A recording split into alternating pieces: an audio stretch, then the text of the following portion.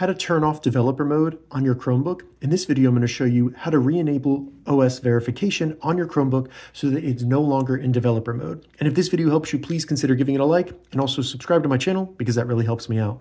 So it's really easy to turn off developer mode on our Chromebook. And the first thing we need to do is simply restart the Chromebook. So if you have it on like this, simply go down, select the clock, and then select the power button and simply select restart or shut down. I'm just going to select restart. Once the Chromebook reboots, you'll see OS verification is off.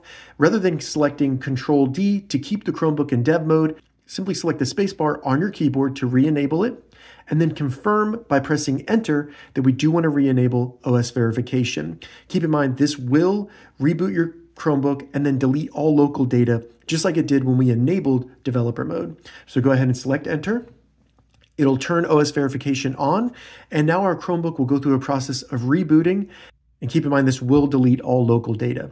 And it shouldn't take too long for it to turn off or disable developer mode. Once it reboots, you'll no longer see the OS verification is off warning, and you can then just go through the process of selecting Get Started, sign into a Wi-Fi network, and then sign into your Gmail account so that then you can start using your Chromebook again with developer mode off. If this video helped you, give it a thumbs up, and please consider subscribing to my channel.